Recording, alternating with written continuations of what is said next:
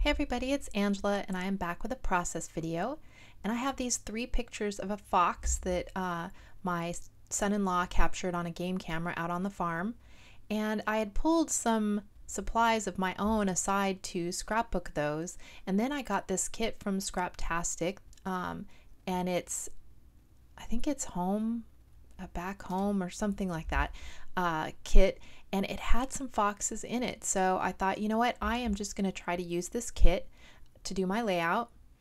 And so it has some of the Cedar Lane papers in it, and it has this whole thing of die cut pieces. They're really thick too. They're almost like not quite as thick as chipboard, but they're really good quality die cuts. And so it had all these papers, and I looked for a gray that would kind of match those photos, and luckily it does have that one. It's a little browner than my photos, but it works really good. And at first I thought about doing it on this dark paper, since these are pictures that were taken during the night, but I just wanted to do something kind of bright and light to kind of lighten the dark photos up a little bit. So I decided to go ahead and use this polka dot paper as my background, but I still do love that navy, so I'm going to go ahead and matte each of the photos on that. And I've done a couple layouts with, the game camera pictures in the past, some bear and deer and stuff, and then my son-in-law put a camera out, and he was able to walk a little bit further out into the forest and stuff to set up the camera. So we got these pictures of the fox, which was really cool because you don't normally, see them during the day. And so it's kind of hard to get pictures of them or know that they're even, on your property, but we're glad that they're there. They keep down a lot of rodents and stuff like that. So I just went ahead and matted them, and I'm going to use several different sheets of this and do several different mats on each one, and they won't be the same for each one. I just want to do a little bit of layering behind each just to give a little bit of interest. So I love this zigzag. It's kind of a orangey pinky color, so I figured it went well enough with the orange fox theme, and since there was an orange fox puffy sticker in this kit, I thought it would work out just perfect. So I'm remembering to look at the back sides and use the front and back patterns to do some of the matting. So I like that, and it just kind of makes it all brighter instead of getting too dark. So I really liked this other paper, this one paper, that one there, but it had a cool bold stripe on the other side, so I decided to go ahead and gut it so that I'd be able to use that stripe for matting, because I love a bold stripe to mat a layout on. So I wanted to kind of save that and not just start cutting into a corner of a sheet. So now I'm going to bring in a little bit of that gray paper just to bring in some gray from the photos. And I'm matting this one a little bit larger than the other two just because it's kind of my focal picture. You can see the whole fox in there. He's kind of filling up the frame. And I'm kind of putting those two on the right where he will be facing into the layout. And then the picture I'm putting on the left there, he's kind of facing toward the camera. And that keeps everything kind of facing into the layout and stuff, so it looks a little better than having your subject just kind of pointing off the edge of the page. So I'm trying to kind of keep that in mind as I'm placing my photos. And again, I'm just using some of the papers. I'm repeating some of them and bringing in new ones. So those are my 3 photos, and I'm thinking about doing them across the page. And now that I've used those papers, the couple supplies that I had already pulled from my stash just didn't really seem to match very well. So I wind up kind of setting those aside and pretty much just sticking with the kit for this layout. I'm looking through my washies. I'm just not sure. And I have these tags that came in the Scraptastic kit. They're cut apart tags, and I thought about just using the whole sheet of them like that. And I'm just, you know, continuing to play around and figuring out what I'm going to do.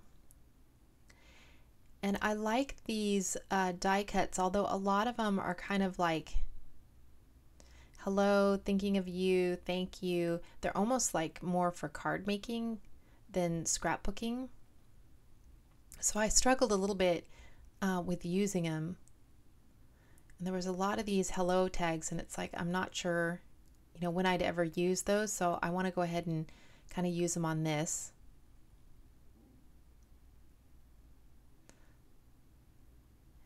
And they have some great little floral pieces in there. I tried at first to stay away from florals. I just wanted to try to do it without them, but I break down at the end and wind up putting flowers in, which there's nothing wrong with that. I was just trying not to rely on flowers so much for my scrapbooking. So on that first one, I put it so the hello shows at the top. And on that third card, I'm just going to cover the hello up. So you see a little bit of the gold peeking through, but you can't really tell that it says hello since I'm putting it upside down.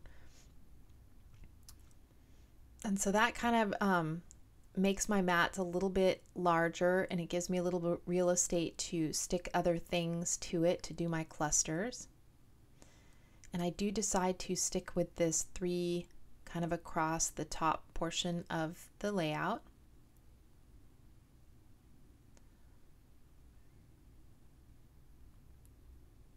So I go ahead and get the photos mounted on there.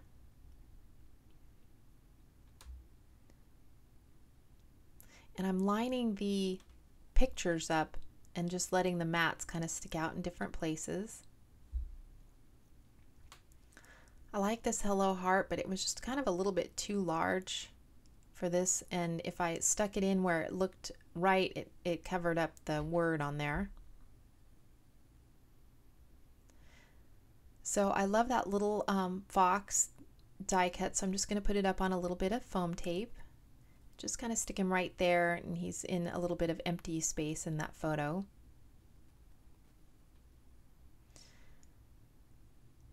And I like these little arrow pieces because they echo the arrows in that one matte paper that I used.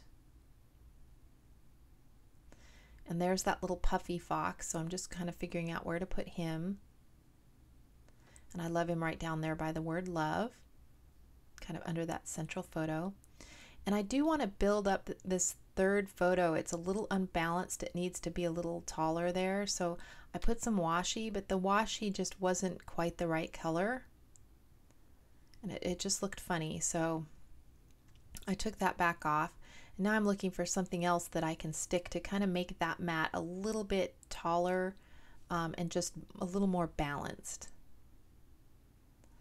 So I'm looking back through these frames.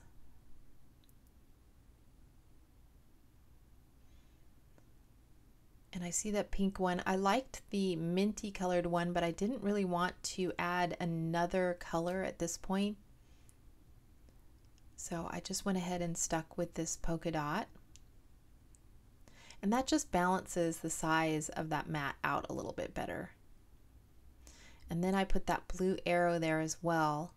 And that just, yeah, it just, I don't know, it makes it seem more balanced to my eye.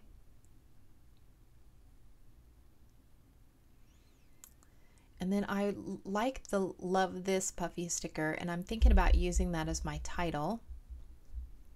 And I do like pull it off and put it down, and it just didn't seem to work. So I wind up actually not really putting a title on this at all, just using the Hello Love. So those cork bows, the brown just didn't quite match in. So I grabbed these Maggie Holmes bows because they had like a navy blue one. But that just didn't seem to work as far as placement and stuff, and it was just a little bit too big. So I go back to these puffy stickers. And here's where I go to try to put the Love This. It does fit perfectly over this frame. But now it just looks a little too cluttery with the Hello Love This. So I decide to take that off and save it for another layout. I do like this little brown banner that says hello. And so to kind of hide those gaps between these photo frames and stuff, I do go ahead and put a couple of the florals.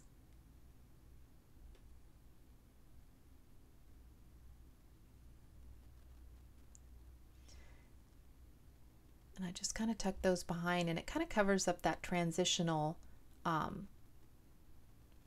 space from one frame to the next. And it just flows a little bit better, breaks up some of the straight lines. So I take the branding strip off, and then I remember my border piece here, and since I can't really trim my sides because my pictures come up real close to each side, I go ahead and just trim the bottom of the layout, and then that way I can put a little bit of this bold stripe showing at the top and bottom,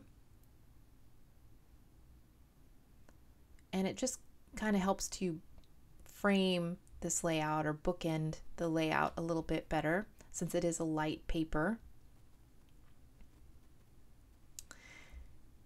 And then I'm just looking for any other finishing touches, and so I go ahead and grab my Heidi Swapp gold ink, and I'm just covering up my photos, and I do some splatters here. And then I also do my journaling on the below the right hand photo, and I put a little puffy heart at the end of my journaling, and you'll see that here in the still photo at the end, but I had to wait for my ink to dry before I could do my journaling. And so that is pretty much my completed layout. I love how simple it is. I love just using the kit, and to get back into the scrapbooking and stuff, because I've been doing some longer mini albums and things like that. Using a kit was a perfect way to get back into things. So here is my finished layout. You can see my journaling and the puffy heart sticker. So thank you guys so much for watching. I am so glad to be back to doing a few more of the scrapbooking layouts, and if you have any questions, just leave me a comment below. All right guys, talk to you later. Bye.